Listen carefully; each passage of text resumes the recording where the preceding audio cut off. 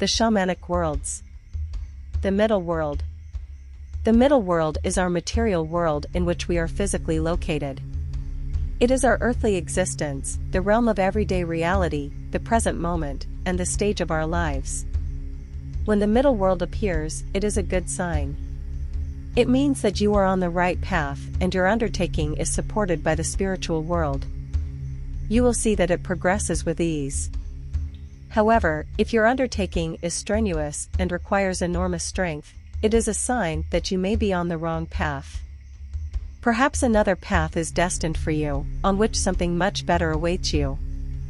In this case, you should take a break and reflect. You will be amazed at how better opportunities suddenly reveal themselves to you.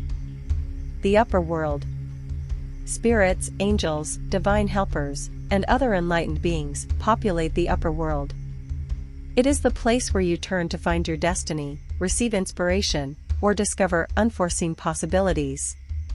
When the upper world appears, it urges you to enter into your realized self. Free yourself from all distractions and take time for yourself. It is important that you deal with your own well-being. If obstacles arise, they are there for you to step back, take a run up, and make the big leap forward. Ask your divine helpers for support so that you can master this leap.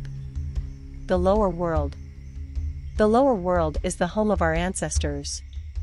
It holds the secret treasures of humanity. It is the realm of the collective unconscious and the source of our energy.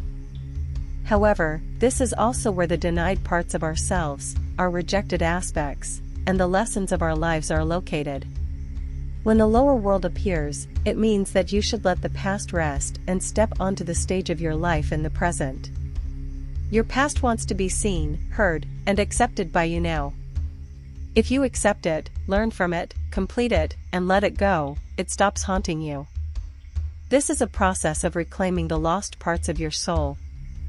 Because it is now time to bring out your secret treasures.